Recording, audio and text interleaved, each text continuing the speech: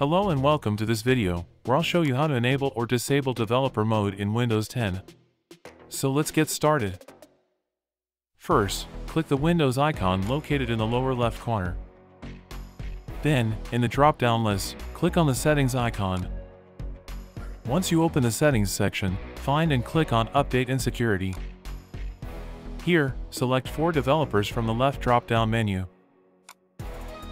Then, to turn on developer mode, switch the button under developer mode on the right. A pop-up window will appear to confirm this. Click on Yes.